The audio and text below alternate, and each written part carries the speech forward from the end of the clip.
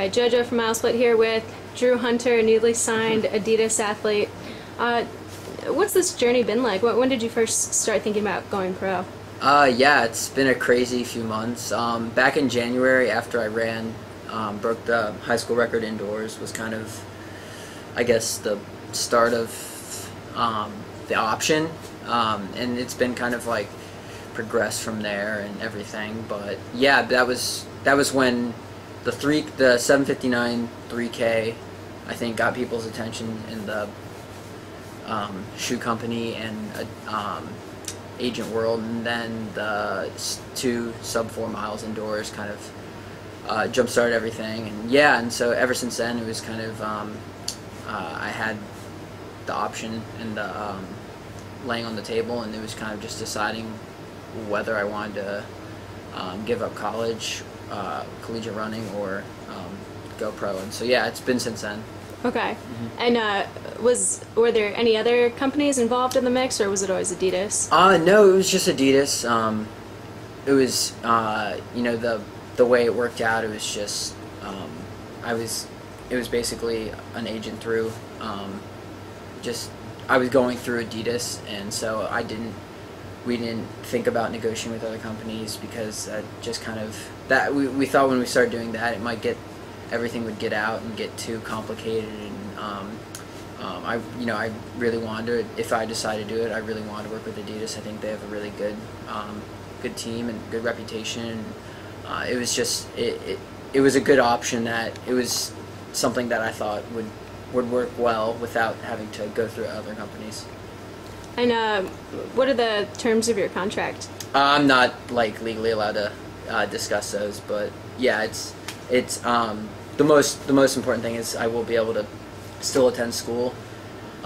So that's, I think a lot of times people kind of freak out and they say, oh, he's not going to college and stuff. I'm still going to go to college. It's just not run for a collegiate program. Gotcha. And I did read somewhere that was for 10 years. Yeah, okay. I have a contract for 10 years, yeah. Gotcha. And yeah, so the college piece is in there whenever I decide. I'm probably the plan right now is to take a gap year and basically figure everything out, get my feet wet, and then decide whether I'm living at home and going to George Mason or the community college near my house. It's all up in the air, but yeah. Gotcha. So that is one of your options right now, yeah, is to continue to train at home? I mean, I'm really comfortable there. I have my parents are the high school coaches, so I can use the high school track, the high school weight room. I have, great places to run. I have teammates on the team who are, I can still run with them on easy days and meet up for guys with long runs. It's obviously not like a group or anything, but it's a really good place to, just continue doing what I'm doing. I'm very comfortable there, and I have like a routine of, just where I run I'm comfortable with, so it is an option. It's kind of up in the air, and I guess it's my call. Right. Yeah.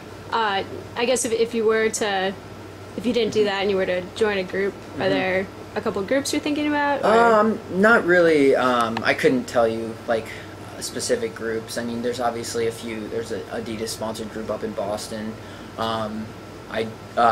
There's, we were joking earlier, running with like Ron Warhurst and the Very Nice Track Club earlier. He was over here, and so we were just like, he was kind of teasing me about that and stuff. But I mean, it's really it's something I haven't really looked into. I've done well training by myself, and I think it's just I think that's working right now, and I don't want to mix anything up too much. So I think for right now, I'll have my high school teammates and my friends that have been good training partners when I conveniently can have them. So yeah, I mean, that's kind of the plan.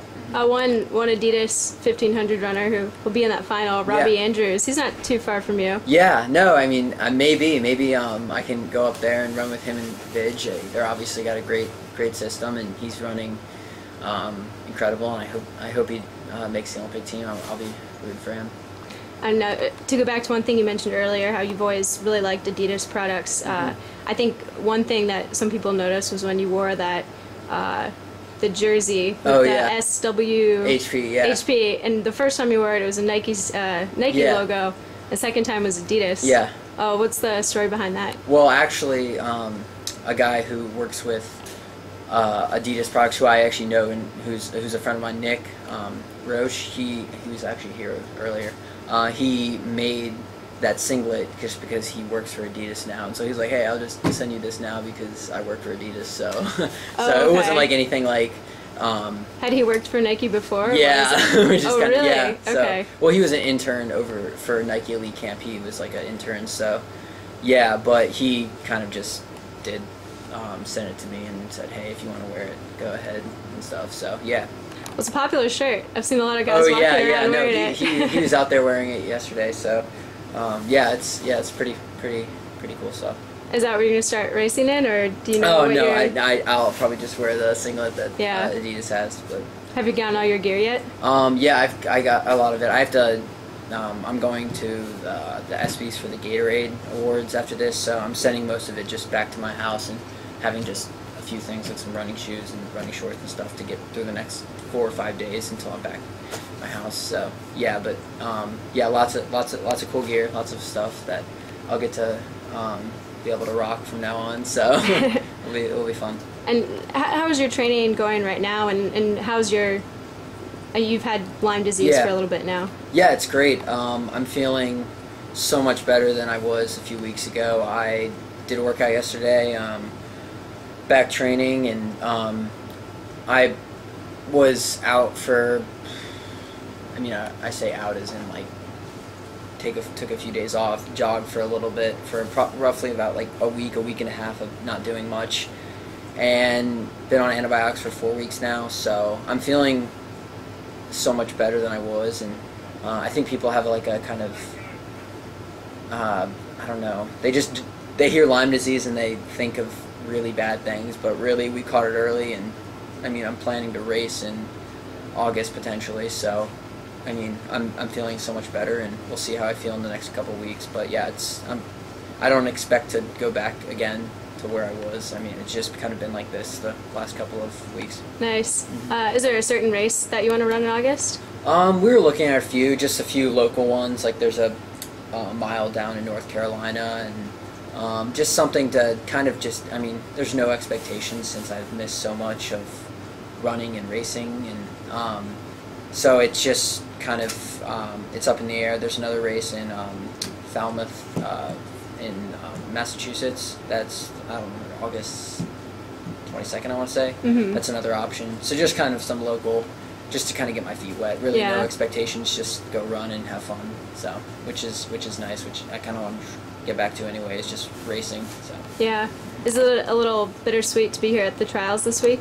Yeah, definitely. I actually didn't want to come. Just really? Yeah, it was just I really, and anyone in my close circle knew, like, I really wanted and knew I could be here, and just seeing what I was doing in practice, just seeing how everything was going, and then something that you can't really control, which I had an issue about. It's just I got Lyme disease, and there's nothing you can really do about it except for get better, and that takes time. And I was really frustrated because I was just like from indoor, like I had such a big leap, and it didn't really show because I didn't race much outdoor even.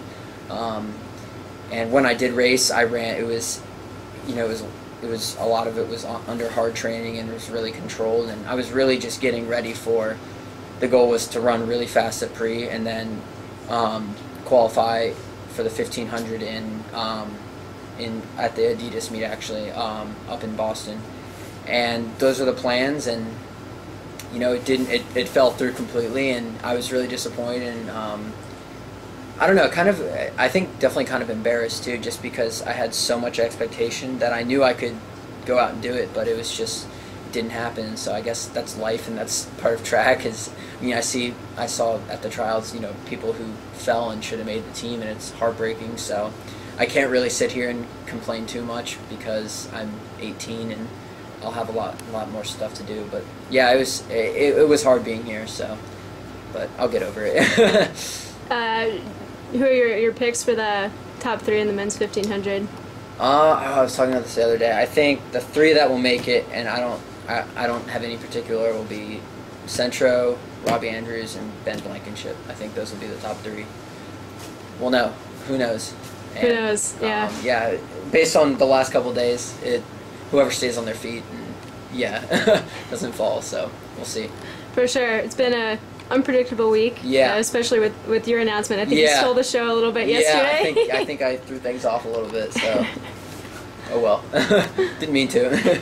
Well, congratulations, Drew. Thank you. Good luck. Thanks.